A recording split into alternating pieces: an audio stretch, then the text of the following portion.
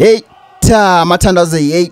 I hope you had a wonderful festive season and Nebuyile. Well, the ANC Elective Conference, which was scheduled to take place in NASREC from the 16th to the 20th of December 2022, finally came in past.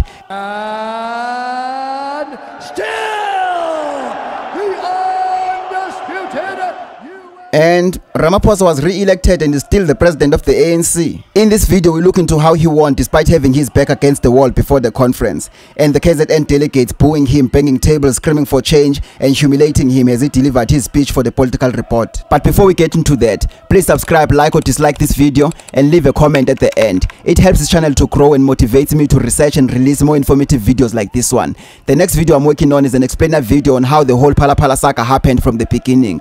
So please subscribe and hit the notification bell so that you do not miss it when I upload it in the next 2 weeks. Now back to NASREC. So during the build up to the conference, Ramaphosa's back was against the wall so badly that he even attempted to resign as the president of the country and withdraw from the presidential race of the ANC. This was because on the 30th of November, a Section 89 report that concluded that Ramaphosa had a case to answer regarding the Phala-Phala robbery was published, and Ramaphosa was ready to resign the following day. The resignation speech was already written, and the time for him to address the nation and announce his resignation was already set, until a group called the Cabal, led by Gwede Mantashe and consisting of Ramaphosa, Ronald Lamola, Gauteng, Oscar Mabuyane, Gungubele, Zamani Soul, Derek Enekom, and Zizugoto caught wind of the intended resignation and went to visit President Ramaphosa at his home, tore up that resignation speech, and told him to get in the mud and fight. Their first fight-back strategy was to embark on a media tour and poke holes in the report to divide public opinion, which they did successfully. I've read the report.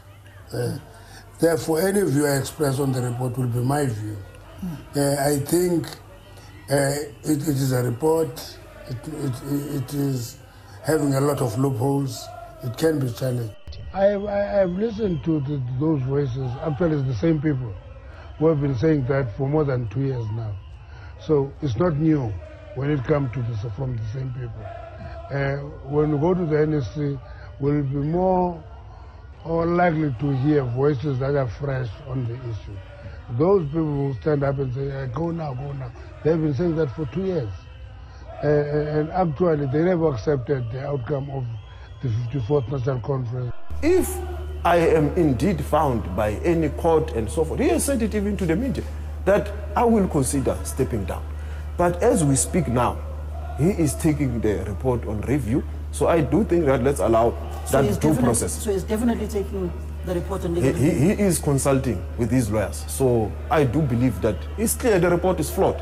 They then advised President Ramaphosa to take the report on judicial review. Later that day, the presidency spokesperson Vincent Mangwenya announced that the scheduled address by the president, where it was speculated that he'd announced his resignation, had been cancelled. Paul Mashatile, who was the Treasurer General and acting as Secretary General at the time, called an emergency NEC meeting to discuss the report, which Ramaphosa didn't attend, and the meeting was adjourned before it even started because of that and the fact that it had to be discussed by the National Working Committee first. The meeting finally convened on the 5th of December 2022 and resolved that the adoption of the panel report be opposed in Parliament. The NEC resolved that the NEC will vote against the adoption of the report of the Section 89 panel, given the fact that the report has now been taken on review by the President.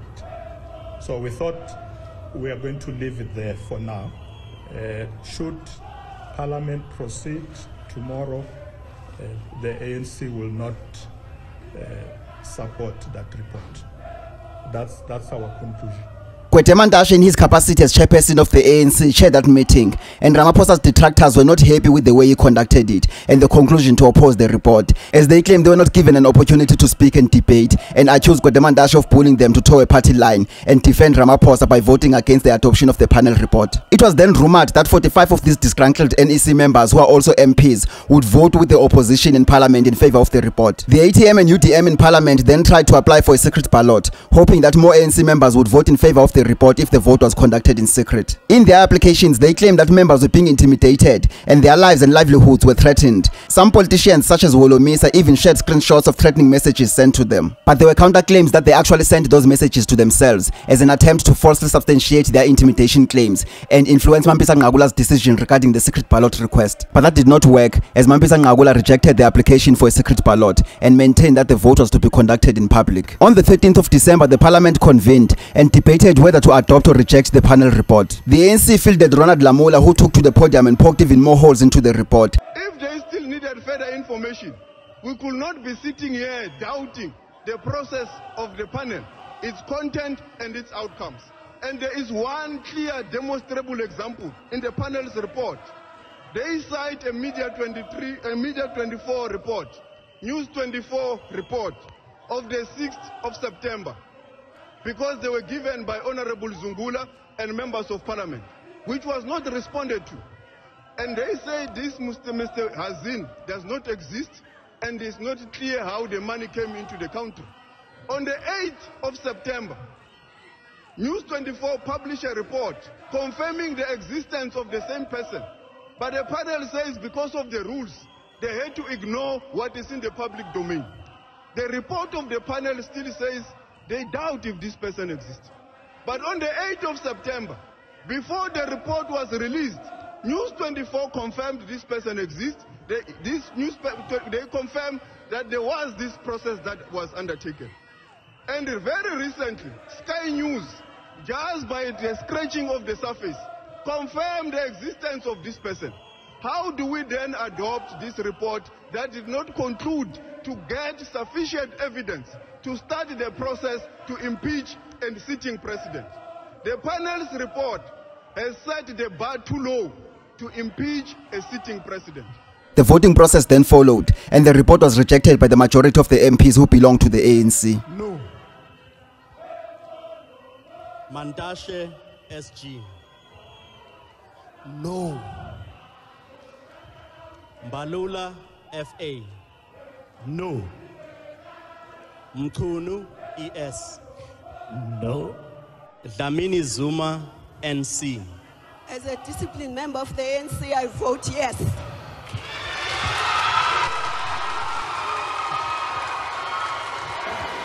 Order, honorable members, we have the results. Yes, those who have voted yes, 148.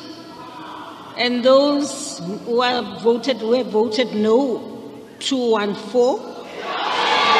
Abstained, hold on, honorable members. Abstention 2. And therefore, the Section 891 inquiry will therefore not be proceeded with. Of the 45 ANC MPs who were expected to break ranks and vote to the opposition, only 5 actually did. It's Nkosazana Dlamini Zuma, Mervyn Dix, Musebenzi Zwane, Supra Mahumapilu, and Thandi Mahambe-Hlala, even though she tried to change her vote after she noticed that the majority of the ANC MPs voted against the report. But better her than Lindiwe Sisulu and Zweli Mkhize, who cowered and chose to be absent during the voting session, despite being the two of the most vocal people against Ramaphosa, calling for his resignation, which raised a lot of questions about their bravery and readiness to lead. So the adoption of the panel report was defeated, and Ramaphosa, with the assistance of the Chrisane Kabal, won the day, and his path to re-election was cleared. 3 days later, the conference started, and right from the beginning, things got heated, as factional songs were very loud. For a moment, you'd be forgiven for thinking it was a choral competition.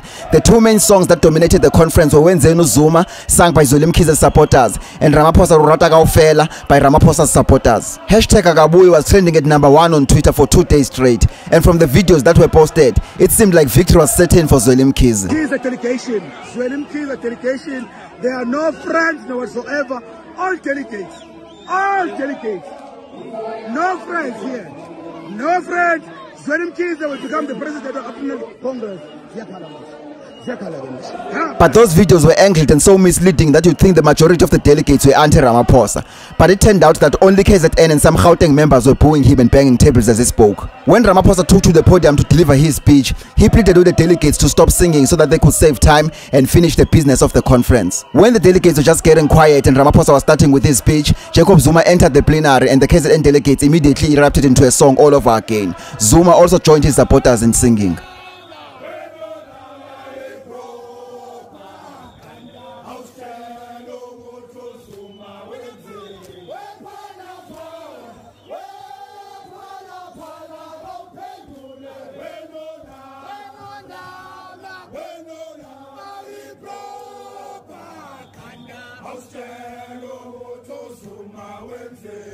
Ramaphosa's supporters responded with a song as well. It was at this point that Mantashe approached Ramaphosa and advised him to allow his supporters to keep singing and not stop them. Ramaphosa responded saying he wanted all of them to stop singing.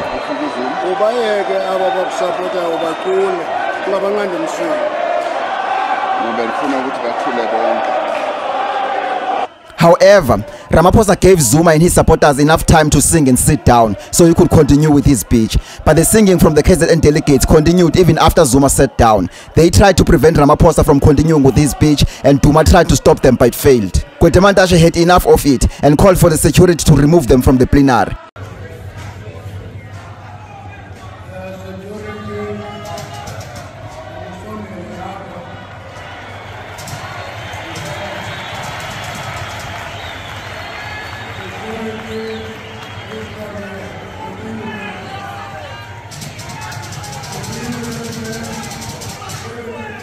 Sibuniso Duma, the KZN chairperson, quickly went on stage to challenge Gwede Mantashe for calling a security on KZN delegates. The two had a heated argument in full view of the camera. Gwede Mantashe ended up telling Sibuniso Duma to show leadership and control his province's delegates if he doesn't want them to be removed from the plenary.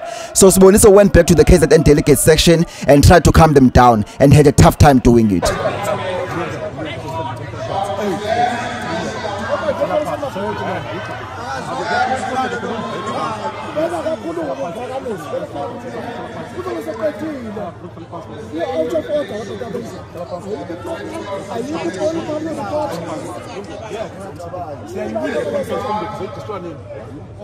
Going to this conference, only two presidential hopefuls had made it to the ballot paper. It was President Cyril Ramaphosa and Dr. Dlamini Zuma and Lindiwe Sisulu were still hopeful until the last minute. After the credentials were adopted, the nomination process started.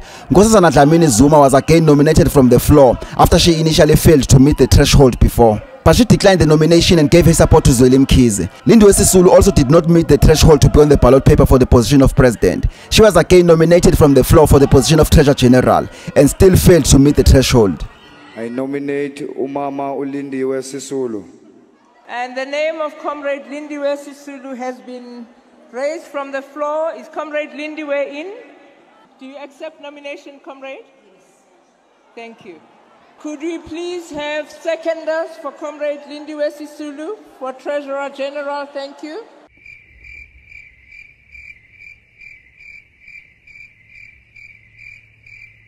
The name of Comrade Lindiwe Sisulu has failed to meet the threshold. So there was some last-minute horse trading and betrayal that took place in the early hours of the voting day. And those who were on the fence finally revealed which camp they belonged. Stan Mathabata then noticed that he was excluded from the Ramaphosa slate. He and his deputy Florence Ratzilane tried to sway Limpopo's delegates to vote for Mkhize, where Mathabata was included as chairperson.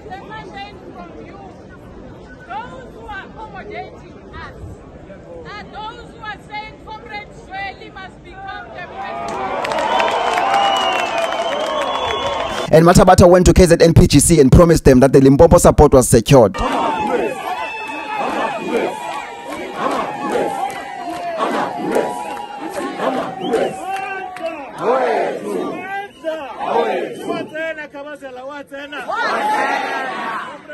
We are going to fight this battle. Yes. And we are fighting it because it is a good war. Yes. It is a good war because we are fighting for the soul of the ANC. Yes. The glory of the ANC must come back, comrades. Yes. Want it back. Amandla! Some Limpopo delegates they managed to convince came to the plenary the following day, singing a pro-Ramaphosa song with altered pro-Mkhize lyrics to show they have dumped Ramaphosa for Mkhize. Listen to this song from Limpopo. Ramaphosa Re-elected. Mara this way.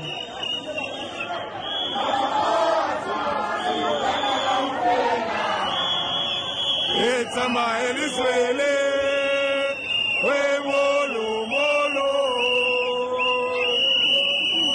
Ramaphosa Re-elected. It's a mile this way. The song lyrics said, Ramaphosa, we love you, but we are going with Zweli. But not all Limpopo delegates had switched sides. The majority of them still supported Ramaphosa. Even the province's PC was divided on the matter. In this video, the Limpopo SG Ruben Mantashe was telling the Limpopo delegates that their position and mandate to re-elect Ramaphosa had not changed.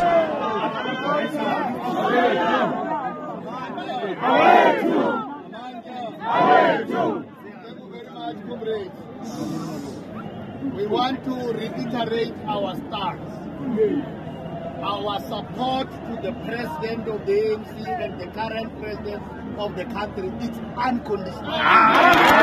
Since the Gauteng PGC, the province's PEC led by Panyaza Lusofi also tried to persuade its delegates to vote for Zweli Mkhize, but they were not as outright with who to support for the president as they were with the position of Deputy President and Deputy Secretary General, where they supported Paul Mashatile and Nomvula Mukonyane respectively. But during the conference, Lebohang Maile from Gauteng PEC was seen making pro-Zweli Mkhize hand gestures, signaling a call for a change of leadership. Some Gauteng PEC members tried to directly tell delegates to vote for Zweli Mkhize, but they failed as most delegates told them that they do not take orders and mandates from the provincial leadership, but from their branches, and were not going to betray the mandate given to them by their branches to re-elect Ramaphosa. So Stan Matabata and Panyaza Lusofi promised KZN lies and were left with eggs on their faces. They thought they could do what they did in 2017, but failed dismally. But Ramaphosa's camp was not without its own problems either. The standoff between Ronald Lamola and Mabuyane, who were both in Ramaphosa's camp and eyeing the position of deputy president, threatened to sink Ramaphosa's ship altogether, as the camp's campaign manager struggled to convince either of the two to withdraw. We'll make sure that we take one, we stand a chance of getting what we love out of that battle. I repeat, comrades, not everything that we are saying here, not everyone supported everyone who was nominated by yourselves, but you understood the bigger picture. Comrades, as a result of that, after engaging, especially in our situation, Mpumalanga, engaging Eastern Cape, engaging KZN, we came to a view that we love all those comrades. But for singularity and focus, we propose that Comrade Oscar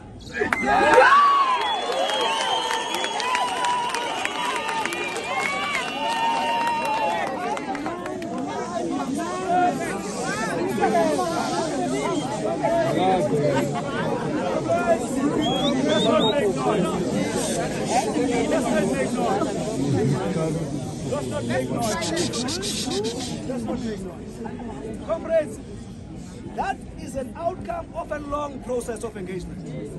We had to agree on a name.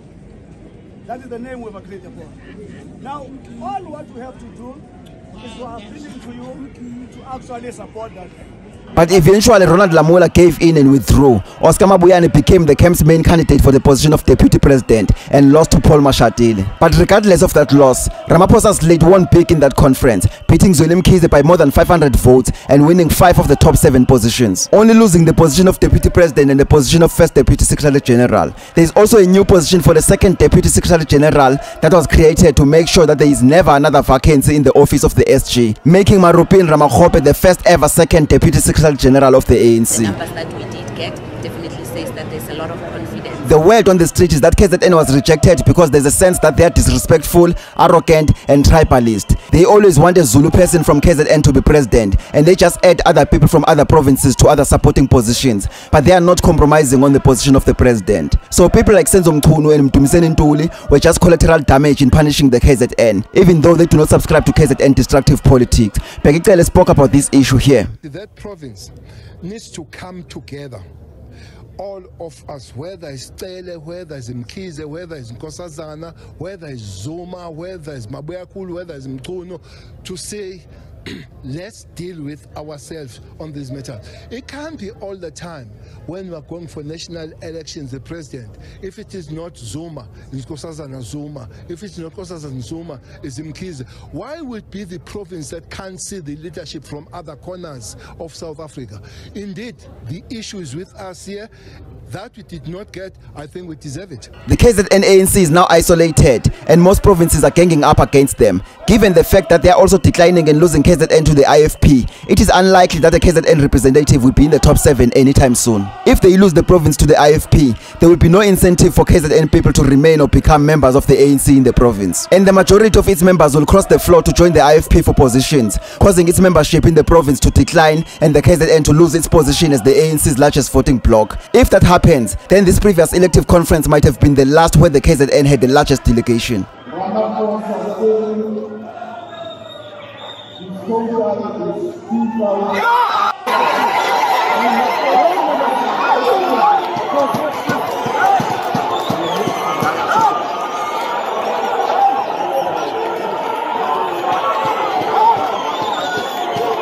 So within a space of a month, President Cyril Ramaphosa went from wanting to resign to being re-elected with an increased margin, much to the dismay of his detractors. This was too much for Omkhal. He had no energy to fight his suspension and chose to resign. But Ramaphosa's opponents must not give up. It is just a matter of 5 years, comrades. 5 years, comrades. Never give up. It's just a matter of 5 years, comrades.